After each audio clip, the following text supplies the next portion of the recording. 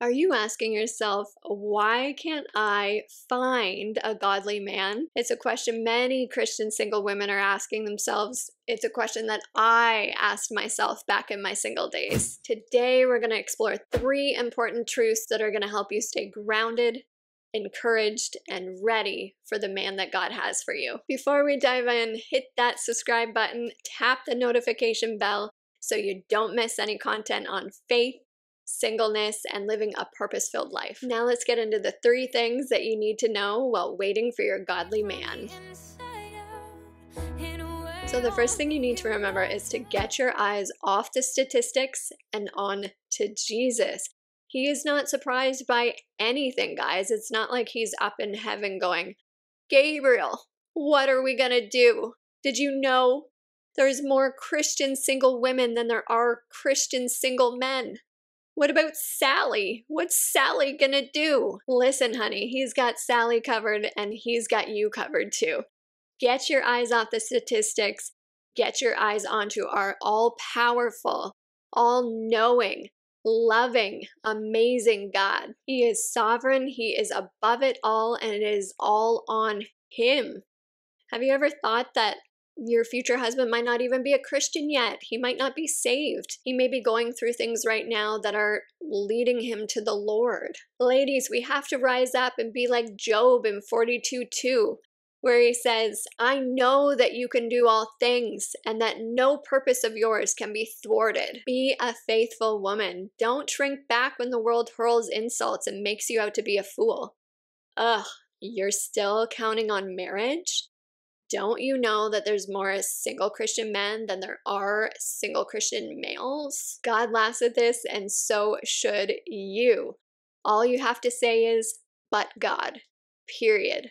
My God shall supply all my need. Yes, it is a challenge being single. I sympathize. Believe me, I went through it, especially in today's day and age. But we have to get it so deep down in our spirit.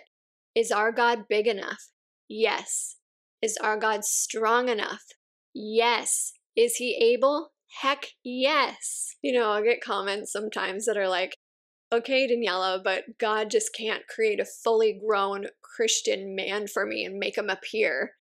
And my first response to that is, yeah, he can. He's God. If that's the way he wants to do it, he absolutely can. And second thing is, you know, I just feel so bad for that person because they have no faith.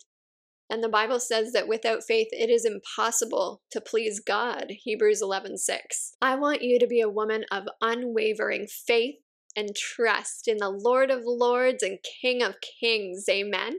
Fully expecting to receive great gifts from our Father. Number 2 thing I want you to keep in mind is to speak life over your situation and not death. I see all these girls on TikTok and social media platforms saying, all the good men are taken. I'm never going to get married. There's no Christian men, none for me.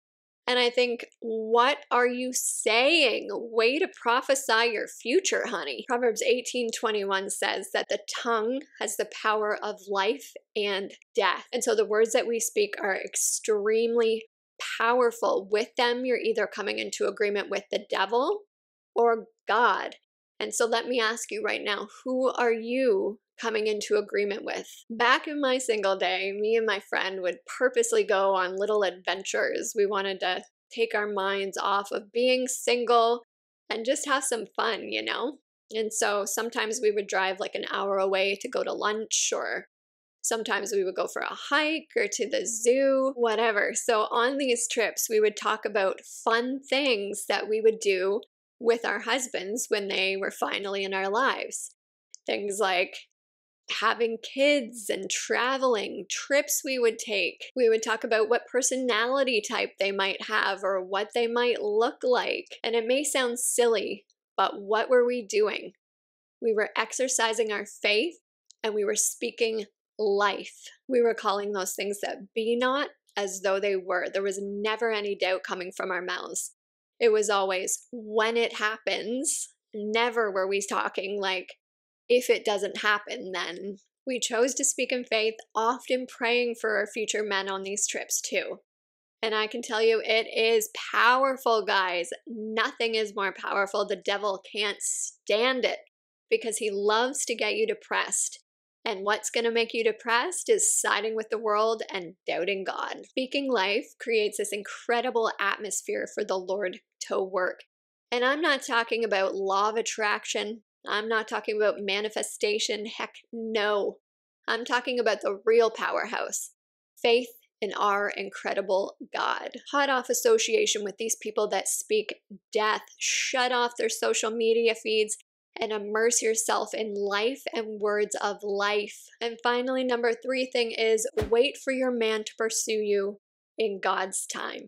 I know it's hard being single. I walked it. I met tons of men acting like boys, and this was in church, going out to the club still, getting drunk, having no relationship with the Lord and no leadership skills. Maybe you've encountered the same, but please do not settle. Do not let the enemy get in there and make you doubt the awesome plans that God has for your heart. And part of that plan is for you to be pursued like a princess.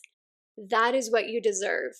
The man's God-given role is to initiate, and the woman's God-given role is to respond. I know that this is not the popular, liberated role that Hollywood likes to portray.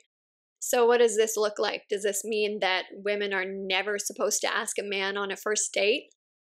I think it does. Does this mean that you shouldn't tell your friend that you like a certain somebody so that she's gonna blab it to him and then he might ask you out? I think it does. You do not need to nudge him and help him along. And this includes messaging first on dating apps as well. God is in control and he does not need your help. If it didn't work out with a particular guy because he didn't step up, don't worry about it. He wasn't the one for you. God is going to open the door for your person. He's going to work everything out, and he knows what is best for each of us. Please do not be that woman that rushes into a relationship because of worldly standards and impatience. I can tell you, it won't be worth it. Wait for your Boaz to pursue you like he did Ruth. Wait for your King Ahasuerus to pursue you like he did Esther. Wait for your Hosea. Yes, he actually pursued a prostitute by God's divine leading and plan. So why can't you find a godly man? I can promise you it isn't because he isn't out there. It's because God is working everything out in his perfect timing. Keep your relationship with God first and let him lead your steps.